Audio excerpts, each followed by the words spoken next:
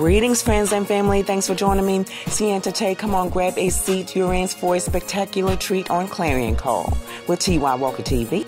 On this episode, we have with us the Clarence Pope, founding member of the Bulldog 5. And today he shares his journey from addictions into conviction and now living a life of purpose and a mission. Come on, Pastor Pope, tell us more. It was a tumultuous time. In other words, it was a critical time of race relationship at that particular time. But we were able to work it out. In other words, we were able to bring the community together by way of sports. I played football at the Clark Central High School, Bernie Harris High School, and got a scholarship to go to the University of Georgia. In 1971 was one of the first 5 to be receiving a grant in aid, or we call them scholarships, academic sports and academic scholarship at the University of Georgia. It was 3 individuals here in Athens, myself, Horace King, and Richard Appleby, and of course 2 other individuals, Chuck Kennebrew and Larry West, one from Rome, Kennebrew from Rome, West from Albany, Georgia. And again, we being the first, it was very critical that we stayed together, operated together, learned in our process, and navigate that type of territory. And we did so well. Now, as it comes, I came out of college and really needed to get a job, didn't have a job lined up, and began to had a friend that worked at the fire department, and he said, why don't you get a job at the fire department? I did so by the grace of God, and worked at the fire department as a total of 37 years. I was able to retire. Okay. But during those 37 years, after 16 years, there came a different journey in my life. In other words, I fell into drug addiction after 16 years at the fire department. Okay. And at that particular point, I really noticed, I was basically being influenced by others, and I learned about myself, and that's why I can say it even at this particular end. Don't ever be influenced by others that will have you to do what they do, because if you do that, then you'll find out you'll lose yourself trying to gain the friendship of others, and really it's no friendship, because they really on their own. Now let me interrupt you, Pastor, and while you're talking about friendships, tell us briefly about that. Was that somebody that you trusted? Because usually our friends are somebody, people that we do trust. So did you trust them? Well, not necessarily. I think it was a core situation where you enjoy recreation, and you enjoy each other together, drinking beer and watching games, and then individual introduced a particular drug that said, try this. So is this a recreational drug, or as today we call them prescription medications? No. This was an illegal drug. It was at that particular time in 1992. It was crack cocaine, and it was plenty among certain neighborhoods. Yes, around many urban neighborhoods in the country. Amen. And I found myself, I had seen an individual, 2 individuals before, and someone said, well, they are, participating in the crack cocaine addiction. And I was like, hey, I'll never do that. But I guess you call it peer group pressure. Yes. When you're around other individuals and they're doing something, and you're trying to prove to them that, I can do this, and I'm strong, and I'm able to handle this also. And I always thought I was strong-minded, but yet I found out I wasn't. And it took me to the lowest degree. I found myself homeless. I found myself degraded. I found myself ashamed. I found myself unkept. I was at the lowest of the low. I found myself absolutely depressed, and my whole physical makeup was beyond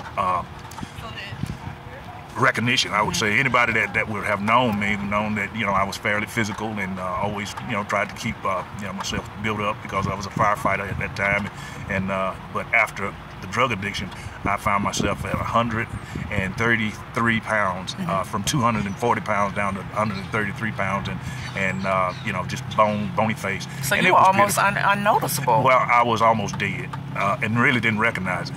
It was such a fantasy in my mind that I'm thinking, well, I look good because I've lost weight, but yet I look like a skeleton. Okay. But when there was a time I actually got to that point where one day I was and there again I was not married at this time, but I had the woman that is my wife now. She stood by my side, and when I say stood by my side, she wasn't the one that would allow me to or even know that I was doing it, but she found out, and when she found out, everything sort of went down on my end, and I found myself living in crack houses and things of that nature. So she kind of like divorced you before you were married? Well, not necessarily. Okay. She kept in contact with me. Okay. And there were times she would come and she would pray with me. And there were times she would come and she would encourage me. And I guess I was so depressed. I really didn't feel as though I was even worthy of having her. But she felt, not the fact that she just wanted me. It was the fact that she had a loving heart, and she knew me before drug addiction. Okay, so she did know you. Yeah. Okay. And in other words, she knew that I was a good guy, and had morals. But yet, with the drug addiction, it takes away all of that.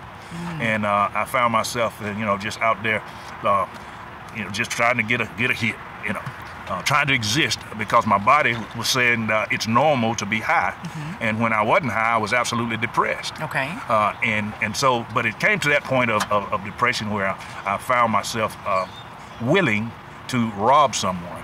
I had came from a particular town, went to a particular town, got some drugs, did the drugs, and now I came back to Athens, and I'm high as I can be, and what influenced me to do this was the fact that my wife, well, it wasn't my wife at that time, but my lady, well, she was to come over to the drug house that I was, and I was working, and I told her, well, I'll give you some money, and so now I done spent all my money, and I'm sitting there in town, thinking, well, what am I doing? So I'm at this hotel, which has been torn down, and ironically, it's a fire station now. No.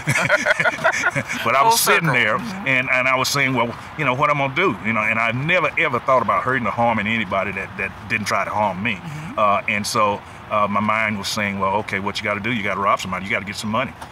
And so how you gonna do it? Well, you see cars pull up and they had outside doors. What you do is go up and tell them, your vehicle, see what car they have. Your vehicle is leaking gas, and they will say, well, look out. And once they look out, and I said, well, okay, I'll punch them out. Okay. So that means that you were with another accomplice? No. I'm all by myself. Okay. And I'm thinking these things, and then all of a sudden it just came to my heart. What are you thinking? Because I heard what I was saying to myself, and I said, Lord, help me. And when I said that, I got out of the front seat of the car. It wasn't my car. It was a loan car from my buddy. He was mad at me because I done kept it longer than I should. And so I got into the back seat, and this was 9 that evening, and I fell asleep, and it was 9 the next day, 12 hours. And what's so ironic about it, when you on that type of drug, I mean, it just keeps you up and over. I mean, you don't sleep. But I know it was divine, because I went to sleep, and when I woke up, I had a fresh awakening that I need some help. So I went to my buddy and took his car, and he was pretty mad at me, and he told me, well, you can't stay here. So I'm homeless. So I go to my uncle. Uncle says, well, you can't stay here. I heard about you. You're on that drug, man. And this is the uncle that he, great man that loved me, always did for me, but he was absolutely disappointed at me. Because of all the things that they hoped for my life, it had fallen down to just being a drug addict. And I cried out to him. I said, "You my uncle. Why can't I stay here?" He said, "Well, because you on drugs." And he said, "You will steal." He said, "I know what crack addicts will do." And so I went back that morning. I washed my face and went back over to my friend at the dope house, and he let me in. And when I went in, and they had new people in the house, and they were doing dope, and then they were nice, beautiful people. You can tell that this is their first time. And so I went from that part of the house to the bathroom, washed up, and this is the first time that I saw myself. It was incredible. The first time you saw yourself sober. Yes. Yes. I could not believe that was me, and I actually cried in the mirror. That was like an awakening. Yeah, it was. It was, absolutely. And so I came out, and they they were doing dope, but they were horrified because they didn't know who I was. They did, because when I came in, I had a big beard and unkempt and everything, but when I came out, I had shaven. And they saw a little bony neck, bony face individual that it was horrifying, because it was horrifying to me, and I know what they were looking at. And I told them, I said, well, I bid you adieu. But when I saw them, I saw me. When I saw them, I saw me the first time that I started. And now I'm looking at me at the end of this particular journey, and I'm saying to myself, as I look at them, not only this is the last time that I'll be this way, but I was sort of feeling for them, because they didn't know what they were in for. What they were getting themselves into. They didn't know what they were in for, and so I went on and got some help. Now talk to us about that. How did you get some help? Well, I actually went to at that particular time it was the Athens Regional or Athens General Hospital, and behind there they had a drug abuse center. Okay. And so I went there, and they told me, so well, they said, we can't help you. You don't have insurance. And I was working, but I hadn't been there for several days, and I've been on the bench. I was working, but I hadn't worked long enough to have insurance of that caliber. Okay. And so I was angry because I told them my story. But there was one individual said, well, look, he said, look, man, he said, my wife went through the same thing. And he says, no, he said himself, because somebody else told me about the wife. He said, I went through the same thing with over-the-counter drugs, Okay. And he says, but the same way that you sought that drug, it has to be the same way that you seek recovery. And, yeah, it made sense. But I didn't want to hear that. I wanted, I want some help. Right. But he gave me a referral up to North Avenue, which was a drug rehab center. Okay. And I walked that it was 96 degrees, and it was June the 28th, 1993. And you remember? Yeah, you remember that day? June the 28th, and it was 96 degrees, and I walked from over at Athens Regional on now up to North Avenue. Now, how far is that for viewers who are not from here? Well, I would imagine it's about 4 miles. Yeah, 3 to 4 miles. Okay. Maybe longer, but it seemed longer that day because it was blazing hot outside. Blazing hot. And and I wasn't in the best of health, But as I made that trip, I was tested 3 different times by individuals that I did drugs with. They were the first car, stopped and they were asking me did I need a ride, and they had some of that, dope, and I said, yeah, man, I need a ride. And as I continued to get closer to the car, they continued to pull on off a little further and a little further. And I didn't really understand until I finally realized that these guys is messing with me, because the car was shaking and they were laughing, they were just laughing at me. And man, that hurt. And then I moved on a little further. Another vehicle, one individual, he stopped, and he was asking me where it was, where the dope was and all. And I said, man, I don't know where no dope is. I said, I'm trying to get to North Avenue. And he said, well, I'm going, a different way. And then the third vehicle, and I was almost there. And one of the guys said, can I give you a ride? I said, no, man. I said, I'm almost there. Okay. You're almost there. And when I got there, there was an individual, and I've forgotten his name now, but he was so professional, but so down to earth, he was so loving to a point where he actually cared, and that's what I got from him. He actually cared, and he was asking me when I had eaten, do I have shelter, and he was talking about my personal needs. He was really concerned about you. Yeah. And he says, well, we'll start this, but right now let me see, can we get you into some shelter? And he called around, and he says, well, I have 2 shelters available. And one was the Salvation Army, which was closer, and of course that was on behind Wendy's on Prince Avenue, off of Prince Avenue on Meg Street. And I walked there, and when I walked there, I was standing in line to eat, and one of the guys that I knew came down the hill, and it was sitting on a hill, and then he backed all the way up. And he looked, and they used to call me Bear. They were playing football. They used to call me Bear. Okay. And he looked, and he said, Bear. He says, that you? He recognized you. And he shook his head. And he said, man, I wouldn't go out like that, man. I wouldn't go out like that. And in other words, you know, he was basically shaming me, you know. And I said, well, I said, you just don't know where I come from. I said, this is a good place. And, you know, he went on, and I was able to go in, eat. But as I came back out to get a room, I was talking with the desk clerk, and he was a young white man, and he actually cared. As a matter of fact, he says, well, you know, he said, everybody's got a story. He said, what's your story? And so I went down the whole road of telling him, well, you know, 16 years I was at the fire department, then went out with drug addiction. And so this is where I am today. And he says, well, as a matter of fact, I'd been 5 or 6 days away from a job, you know, on the Benz. He said, why don't you call your people, let them know where you're at? I didn't want to do that because, you know, I was ashamed. Right. But he put the phone right in front of me, and I did so. And it was such a blessing because it cleared up my shameness to that certain degree. The manager or the supervisor says, Clarence, he says, well, you're a great worker. He said, man, my wife, and that's why I was telling you earlier, the guy, he says, my wife went through drug addiction. And he said, I know how tough it is. He said, I know it was tough for you to even call me. And he says, as a matter of fact, he said, I tell you what, he said, I have, you had the Salvation Army. He said, I have an apartment that you can live free until you get yourself together. And you're talking about the person, the receptionist at the hotel? No. My supervisor, work supervisor. Okay. Yeah, he was telling me that. And I told him, I said, well, I had got some clarity of mind, and I wasn't fixing to try to use anybody because I knew how drug addiction is. You use people and try to use them. And I said, well, no, I said, I'm here. And I said, I know I'm here for a reason. I said, I'm going to stay here. And it was like me coming back to a childhood because, you know, I knew how I was raised. And it was like me being a child all over again because now I'm willing to listen.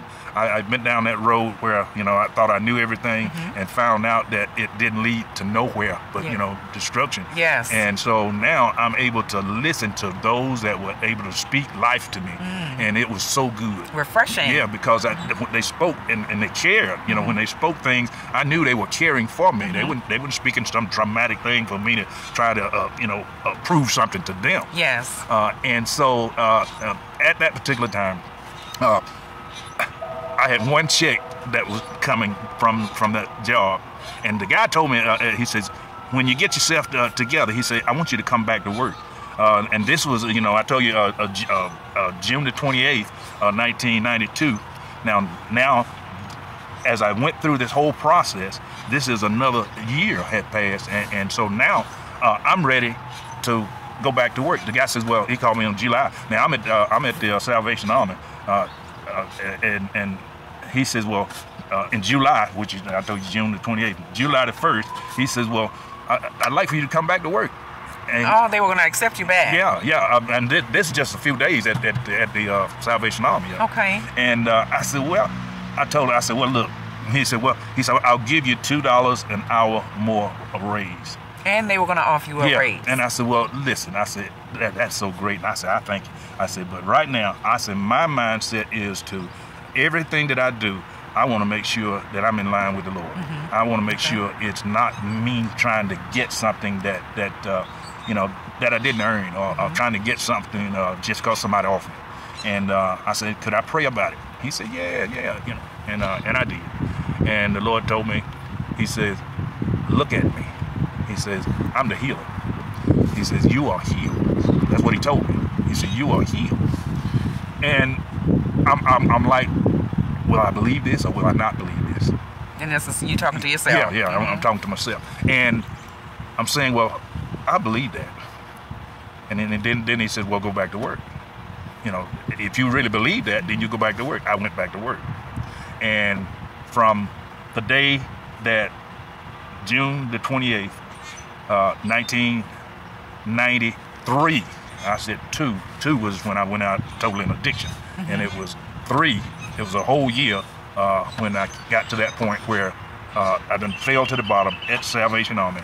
And now I'm believing God. My goodness. Yeah, I'm believing God. And even in the Salvation Army, I'm so thankful. And I had an opportunity, had one check that was coming from my job.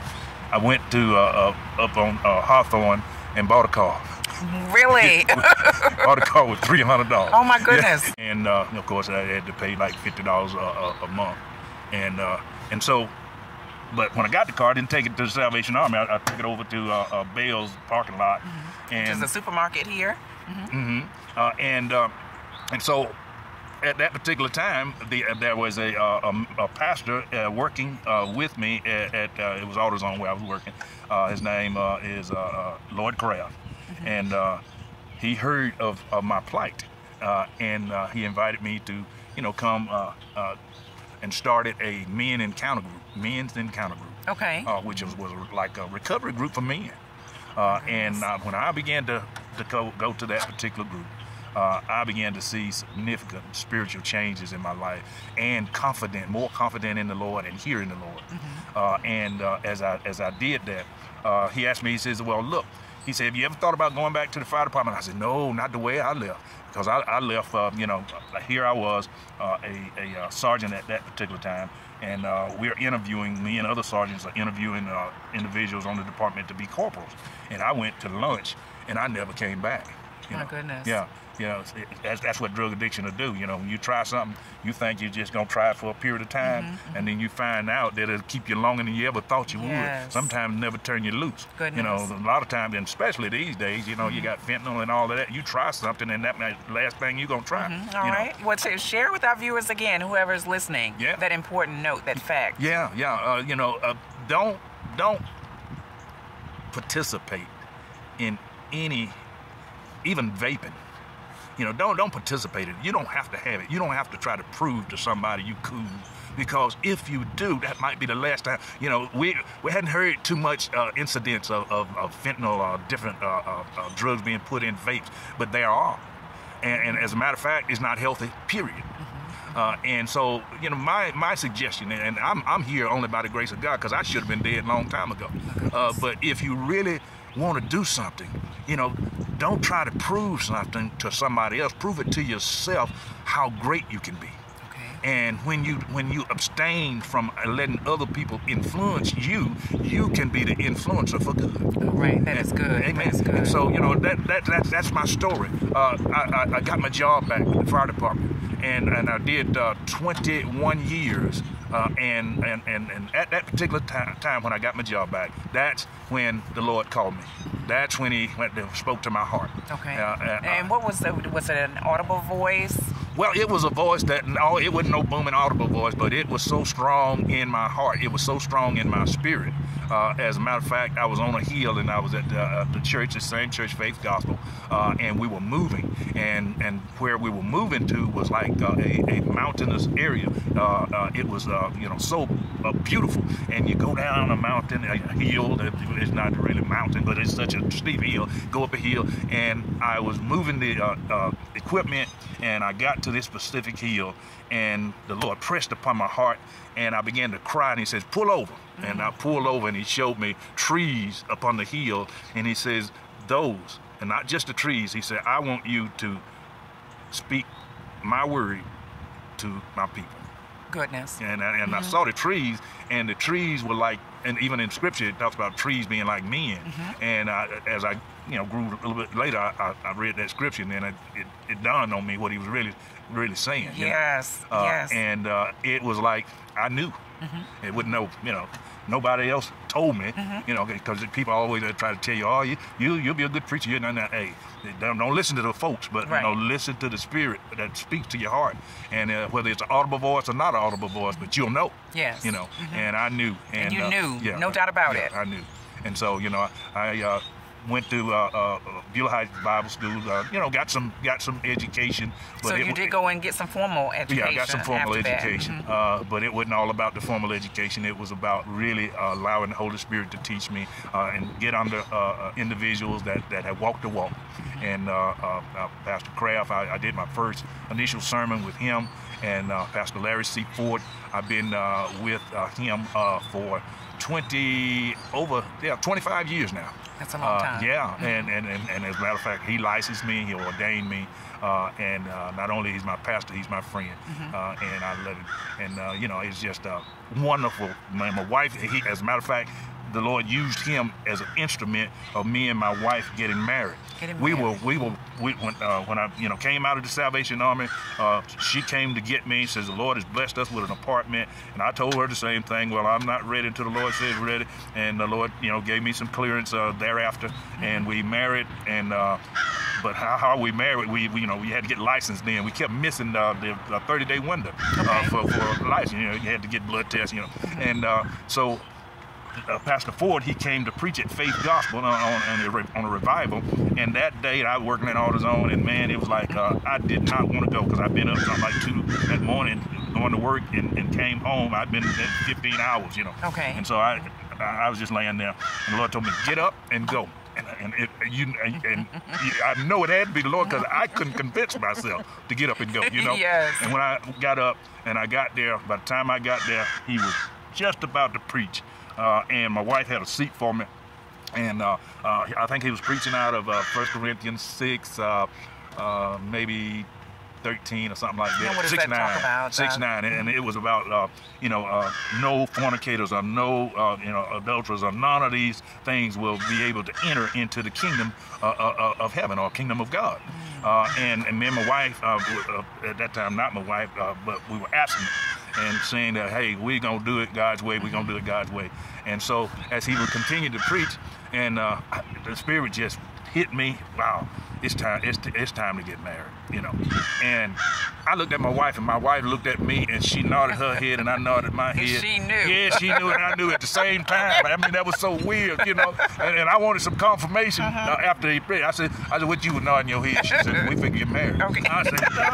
I said, I was thinking the same thing. So I'm thinking it will take place, some other time at night. Oh, what? Yeah, she went to the pastor. She said, tonight, the Lord spoke to us, and we're getting married. He said, we're going to make that happen. and he did. And we got that very night. That very night, as a matter of fact, didn't have our rings. He loaned us the rings. The next day we went and got the rings. So, my goodness. But it's been a blessing.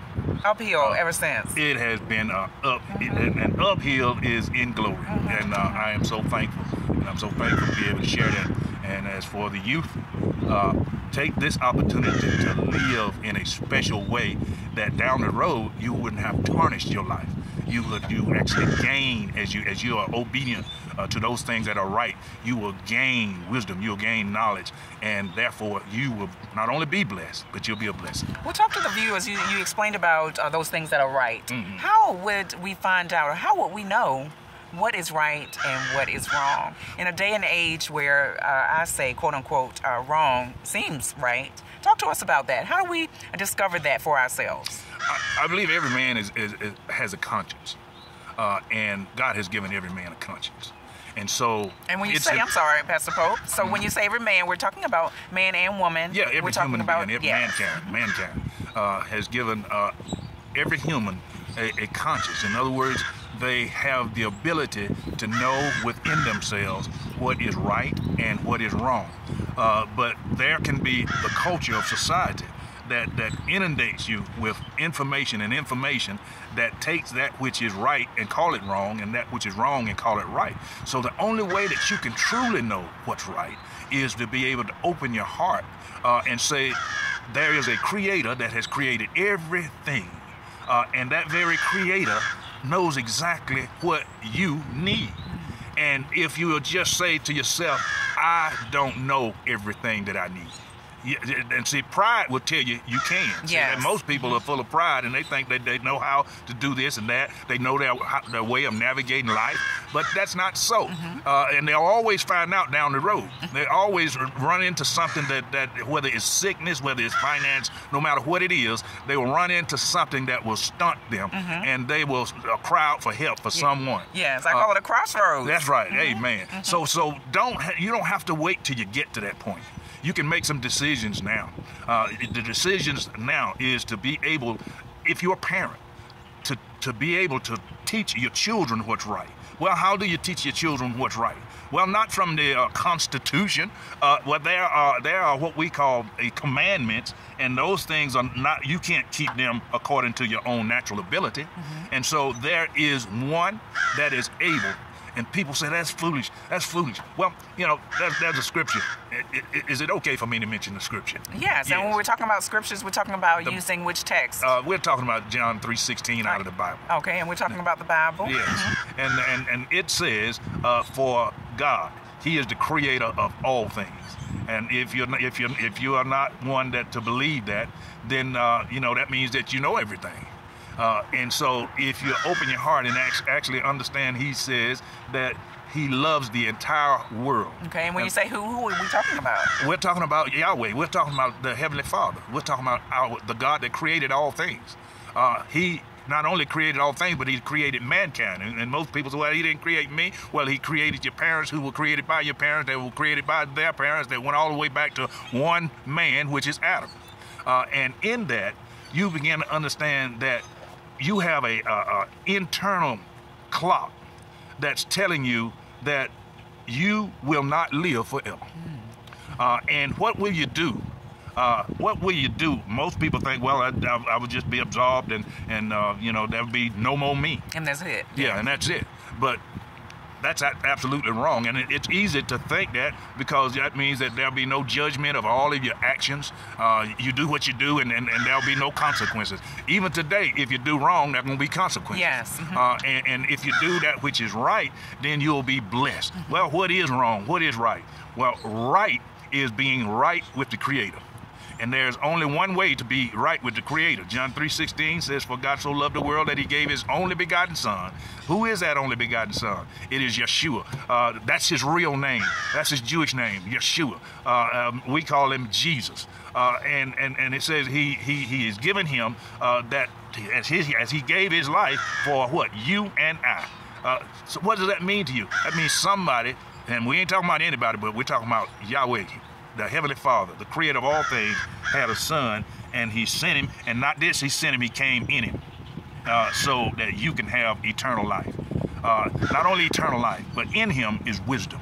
In Him is knowledge. In Him is understanding. When you go to the Bible, then if you have received Him, then the Holy Spirit, which is the third person of the triune God, in other words, Father, Son, and the Holy Spirit, He's able to teach you.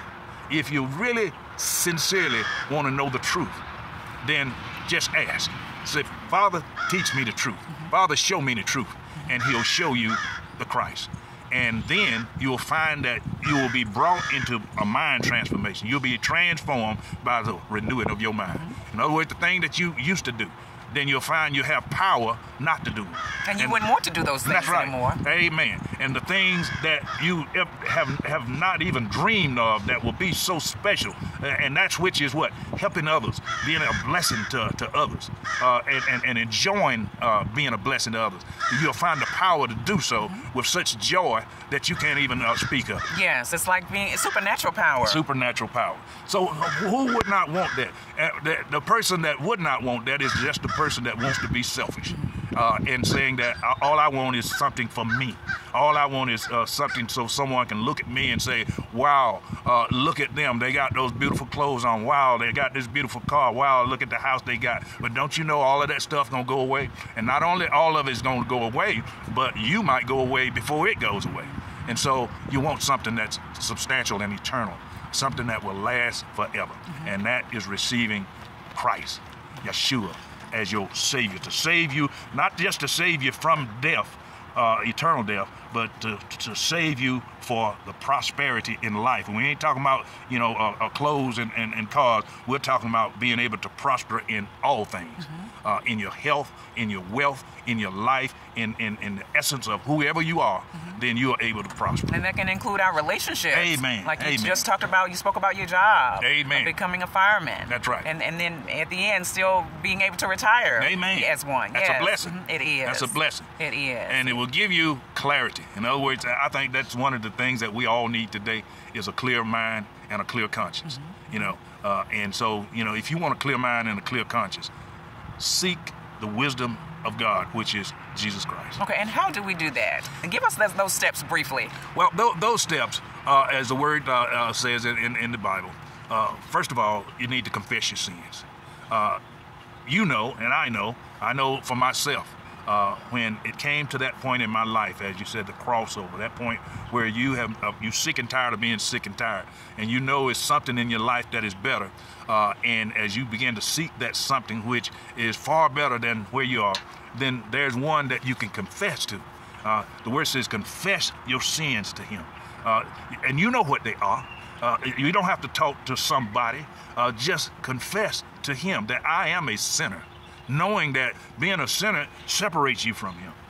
As you confess, then what you do is receive him. Confess in your heart and speak in your mouth, but speak that I am a sinner, but confess and repent. Now, when I say confess, confession comes with repentance. What does repentance mean? Turn around. Mm-hmm. Turn around from, if I say, well, I repent of doing these particular things, what I'm saying is these things are not what I want to do anymore. Mm-hmm. And turn away from those things. Okay, and for you, as an example, it was drug addiction, of course, but it was so many other things. Okay. But way of thinking.